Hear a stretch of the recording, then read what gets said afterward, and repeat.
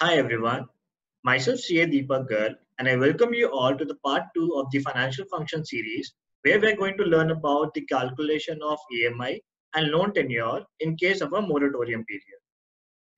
In this session, we are going to learn about the application of financial functions which we discussed in part 1.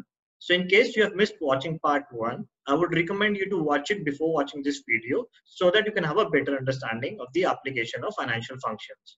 The link is given in the description below. Now, as you can see on my screen, we have already discussed the above 9 topics in the previous video. In this video, we are going to discuss topic number 10, which is how to calculate EMI with moratorium period. So let's start with the exercise.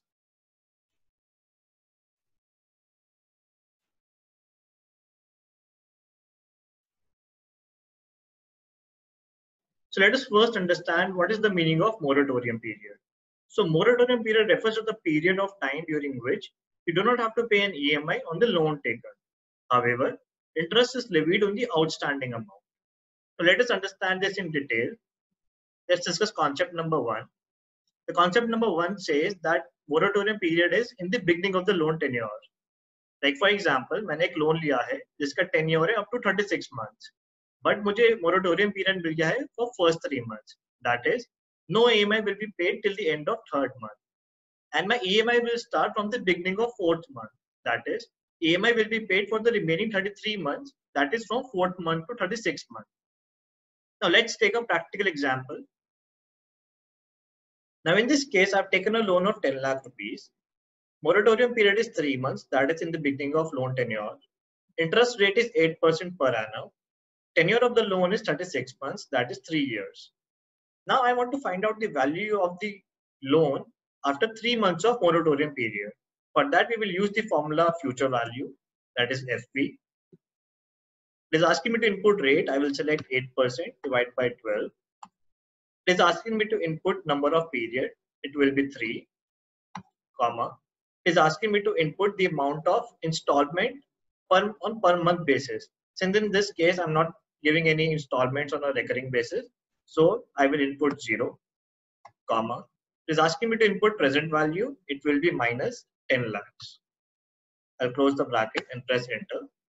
Here you can see the value of 10 lakh will become 10 lakh 20,000 after 3 months of moratorium period. Now I want to calculate the value of EMI. So for this, I will use the formula is equal to PMT.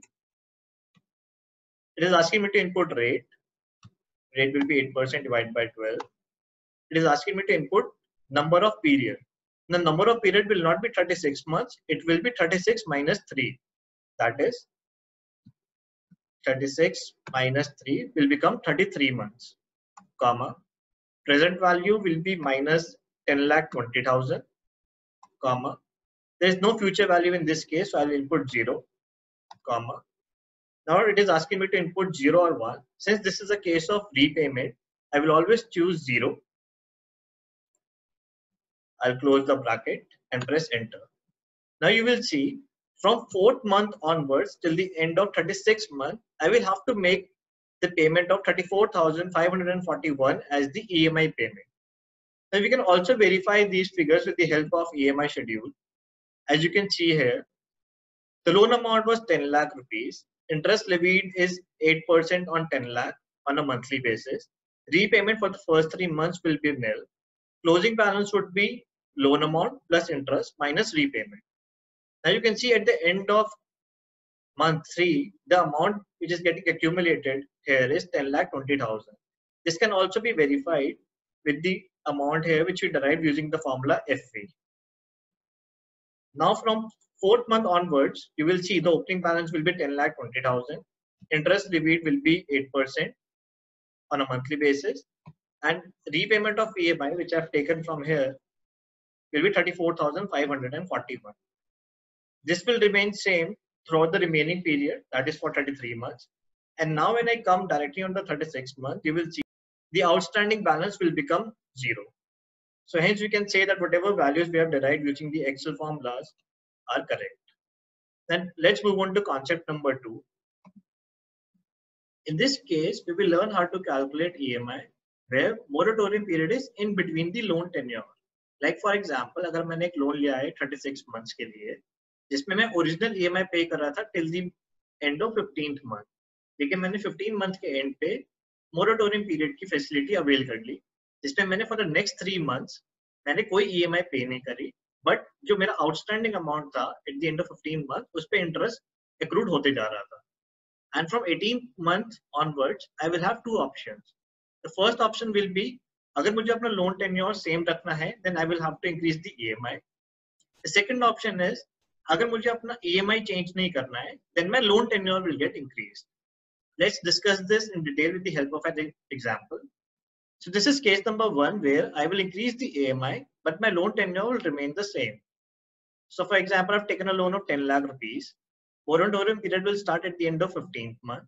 Moratorium period will be for 3 months. Interest is 8%, and my total loan tenure initially was for 36 months. Now I need to calculate what was my current EMI, that is till the end of 15th month. So I will use the formula PMT. Rate will be 8% divided by 12. Number of periods would be 36. Present value would be minus 10 lakh rupees. There is no future value. I'll write 0 here because this is a case of repayment. So you can see current EMI will be 31,336. Now we need to calculate the value of this loan at the end of 15th month. That is, जितनी मैंने अभी तक EMI पे कर दी है, उसके बाद मेरा जो total outstanding loan है at the end of 15th month, उसकी value क्या है? So for that we will use the formula FV. Here it is asking me to input rate divided by 12. Number of period would be 15, comma. Amount of installment on a monthly basis will be 31336, comma. Present value would be minus 10 lakhs, comma. I will select 0, close the bracket. I will get the value as 6,12,000. It means जो मेरा loan initially था 10 lakh rupees का, वो after 15 months of EMI payment will become 6,12,000. Now I need to calculate the value of this loan after 3 months of moratorium period. That is 16th to 18th month में जिन months में मैं EMI pay नहीं कर रहा, तो 18th month के end पे इस loan की क्या value होगी? So for this, I will again use the formula future value. Rate will be 8% divided by 12. Number of period will be 3 months. क्योंकि इतना मेरा moratorium period है. Amount of investment on a monthly basis will be 0. Present value will become 6,12,000 and not 10 lakh rupees क्योंकि मैं 18th month के end पे खड़ा हूँ अभी. Comma. I will select in the beginning of the period, close the bracket and press enter. Now it means 15th month के end पे जो loan की value थी वो 6,12,000 थी. For the next 3 months जिसमें मैंने EMI पे नहीं करी and interest लगाए होता गया उस पे, then that value has become 6,24,000. And now I need to calculate the revised EMI for the remaining period of the loan tenure. For that I will use the formula PMT. The rate will be 8% divided by 12. Number of periods would be total loan tenure minus the number of months for which I have already paid the EMI, that is 15, minus the moratorium period, comma. Present value would become 6.24, comma. There is no future value in this case, so I'll input 0, comma. Now since this is a case of repayment, so I will select 0 and close the bracket. Now we can also verify this with the help of EMI schedule. As you can see, day 1 पे जो मेरा loan amount था वो 10 lakh rupees था, उस पे monthly at the rate of 8% interest के basis पे ये interest charge हो रहा था, and repayment जो मैंने next 15 months के लिए करी थी वो है 31,336. मैंने ये amount यहाँ से input किया जो हमने formula से derive की थी. Now you will see at the end of 15th month, my outstanding amount will become 6.12 lakhs. We can also verify this amount which we have derived using this formula. Now from 16 month to 18 month, my EMI will become 0 because मैंने यहाँ पे moratorium facility avail करी है. And at the end of 18th month, मेरा outstanding amount will become 6.24 lakhs. This value also we can verify from this cell which we derived using the formula of FV. Now from 18th month onwards, my EMI is 36,933. As you can see in this table as well. 19 month के end से हमने 36933 की installment pay करना start किया. And if I go directly on the 36th month, the outstanding amount will become 0. Let's go to next case. This is the case where I will increase the loan tenure, but my EMI will remain the same. So this example is exactly the same which we discussed in the previous exercise, where my loan amount is 10 lakh rupees. Moratorium period will start from the end of 15th month. Moratorium period is for 3 months. Rate of interest is 8% per annum, and tenure of the loan is 36 months. So for calculation of current EMI, we will use the formula PMT. Divide by 12. Number of period is 36. Present value is minus 10. So current EMI is 31,336. Now, once I avail the moratorium period, so I would like to know what is the value of total amount outstanding at the end of 15th month. So I will use the formula future value. And the rate would be 8% divided by 12. Number of periods would be 15. Amount of installment would be 31,336. Present value will be minus 10 lakhs. And I will choose at the end of the period. I'll close the bracket. And as you can see, the amount is 6,12,177. Now the value of loan at the end of 18th month. For this, we will again use the future value formula. Rate would be 8% divided by 12. Number of period would be 3 months. Amount of installment on a monthly basis would be 0. Present value would be 6.12 lakhs. Since we need to find the future value at the end of 18th month, we'll use in the beginning of the period. So I'll select 1. I'll close the bracket.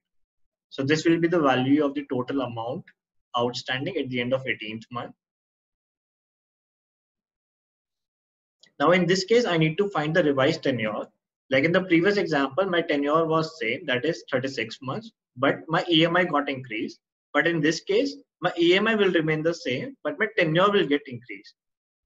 So we will use the formula NPER. Rate will be 8% divided by 12. Amount of installment on a monthly basis would be 31,336, as this will remain the same post moratorium period as well. Present value will be 6.24 lakhs. There is no future value in this case, and I will choose 0 because we will make the payment at the end of the period. I'll press enter. Now you can see that the revised loan tenure post moratorium period will be 21.45 months. So in case we need to calculate the total revised loan tenure, then it will be 15 months plus 3 months of moratorium plus additional 21.45 months. So it means जो मैंने loan लिया था day 1 पे of 10 lakh rupees, वो 36 months में repay हो जाता अगर मैं moratorium period avail नहीं करता. But since मैंने moratorium period avail करा in between the loan tenure for 3 months, then the entire loan tenure will get repaid at the end of 39.45 months. This can also be verified with the help of this EMI schedule. As you can see here, मेरा loan amount था 10 lakh rupees, जिसपे मैंने initially EMI payment की थी up to 15 months of 31,336. Closing amount at the end of 15 months is 6.12 lakhs. The same is here, which we derived using the formula. Now for the next 3 months, I did not make any payment. So the outstanding amount at the end of 18th month is 6.24. This can be verified from this cell.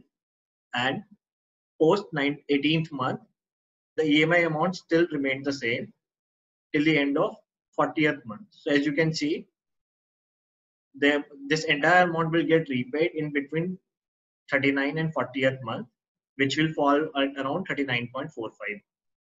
So these are the few examples in which we can use financial functions to calculate EMI in case of a moratorium period. Well, that's it from my side. Thank you.